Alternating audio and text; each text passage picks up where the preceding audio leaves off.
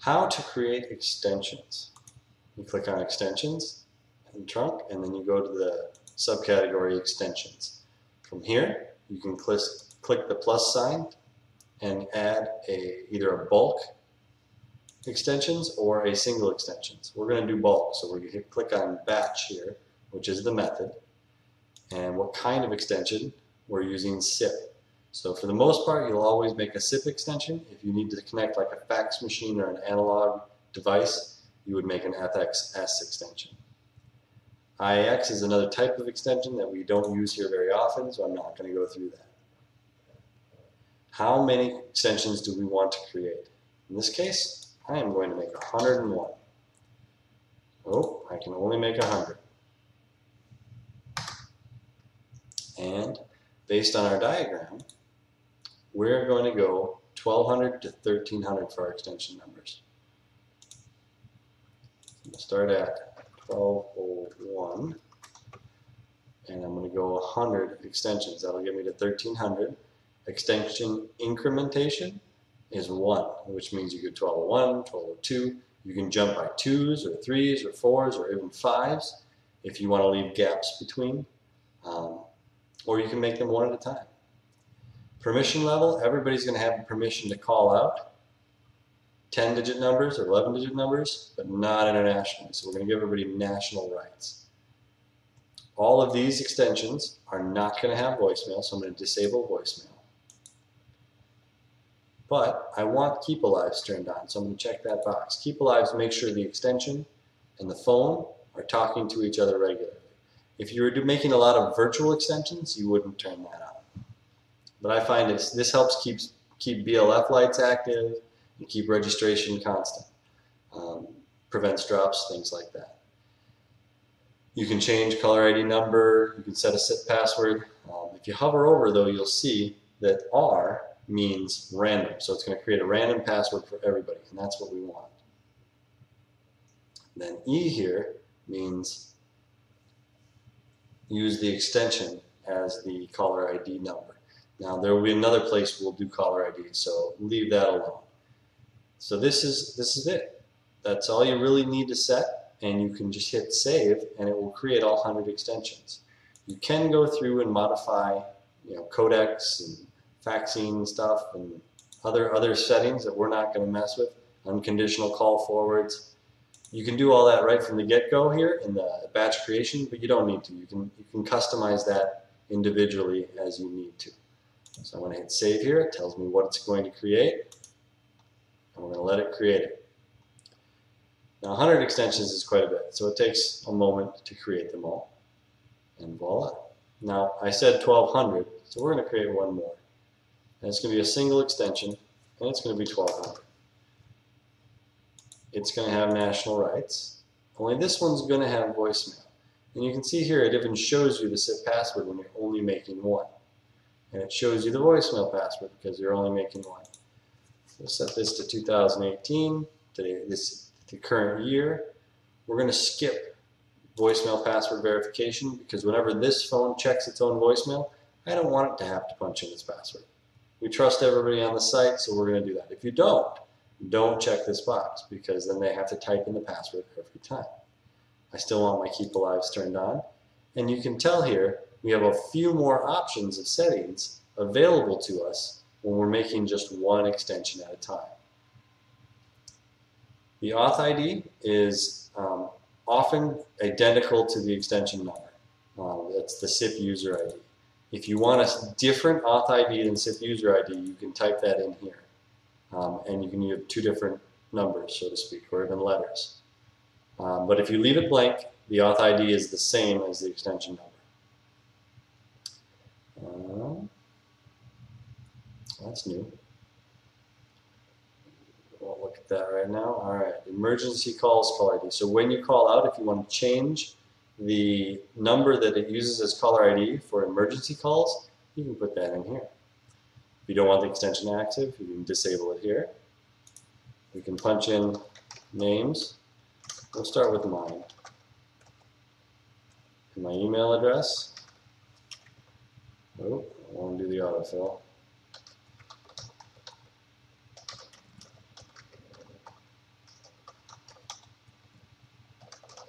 There's my email. Send me an email. The user password is for logging in as yourself. Right now we're logged into the admin portal, or to the UCM's portal using the admin login. If we logged in as 1200, we'd use this password here. After you click save here, this password disappears, and the only way to change it is to completely replace it. You can never actually find out what that password is. If you have more than one extension that you want to, more than one physical phone or soft phone that you want to connect to this extension, you'll want to change the concurrent registrations to be a higher number than 1. Right now, only one device can register as this extension. So we'll go ahead and save that one. And boom, we have 1200 and then 1201 all the way through, 4 whole pages of all of the numbers. The greatest per page you can get to is 40. And you can flip through page 2 and page 3 all the way up to our 1300 mark. 101 extensions. If you register them, they will show up here as registered rather than unavailable, but we won't mess with that right now. Now, these extensions are in here, but I can't use them until I hit apply changes.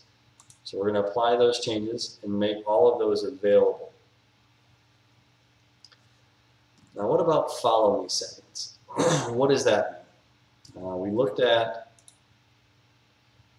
on our diagram here. Different extensions use different things, and sometimes we can have an extension ring and then follow me to a cell phone. So it rings the extension, it rings the cell phone, and I thought I had written one in here. I didn't write one in here, but I did put it on this diagram. Extensions, voicemails, and Followme settings. So if we were sending a call directly to an extension, then the Followme setting would follow that phone if it didn't ring to its cell phone destination, and then if you didn't answer on the cell phone, it would come back and leave a voicemail on the system. So we're going to start by looking at extension 1200, and we're going to edit it. And at the top here, you see we have more tabs now. And you can see all of the passwords are grayed out, so you can't just see them. But the voicemail and the SIP password you can see if you need to. But this one down here, there's no seeing it. You'll never get to know what that is again unless you just reset it.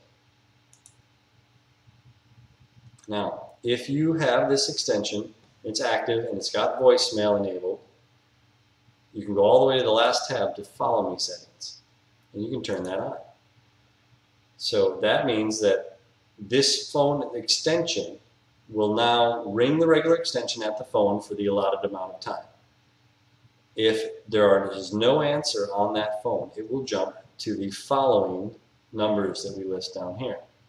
And it will ring that extension, that cell phone or landline, whatever you want to forward it to, another desk phone.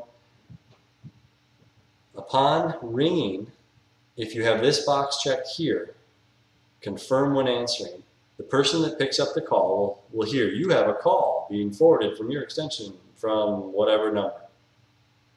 And it will ask you to accept this call, press 1. Deny this call, press 2. I'm not sure if 1 and 2 are the right options, but it asks you to confirm it. And as long as you have that confirm when answering on, the system will send it back to its voicemail or to this default destination if nobody picks up and confirms the call. If you uncheck this and you're sending it to a cell phone and the cell phone doesn't pick up and answer, it'll go to the voicemail and they will get the voicemail of the cell phone. If you check this, it doesn't go to the voicemail of the cell phone, it comes back to this default destination. All right, what do you want them to hear when they're waiting for the call? You can create a custom music on hold, like your call is being forwarded and we're looking for the person, and that's all fine. Or you can just give them a ring. And that's what that does. Skip trunk authorization. If you have a trunk that requires authorization to use, like a password, you can tell it to skip that by checking this box. Otherwise, you'll need to get that password in there. For what we're doing, we're not using passwords, so we'll ignore that. use the callee's DOD for following. DOD is direct outward dialing. This is the caller ID that the extension gets. So if I assign an extension to 1200 and check this box, it's going to use the caller ID of assigned to 1200 when it forwards that call on. If I don't, it'll pass the caller ID of the original caller through to the cell phone. Enable destination, we're going to go to the voicemail of 1200. So it's going to try to ring through, it's going to demand the confirmation when answering, and if it doesn't get it, it's going to end at the voicemail of this. So the first following number will be an external number. We'll do 4321. That's my external number. It's going to ring it for 30 seconds and then end at the default destination. If I want, I have to add that. If I want, I can add another one. 888-555-5432. It's going to ring that one for 30 seconds. And it'll go as long as you want it to go and then dump back to the voicemail. We'll just do the one. And that's how Followme works. Once that is in place, anytime extension 1200 is called directly, it will obey that rule. And if it's in a ring group, it'll ignore it. It's only directly dialed calls that honor the Followme setting. So that's how you set up extensions and set up voicemail and set up Followme. Again, voicemail is just this button right here. Remote voicemail is another option. That's if you want another system to handle voicemail settings, which we're not going to mess with today. Once you have extensions and voicemails and your Followme settings set up, we move on to the next section of ring group.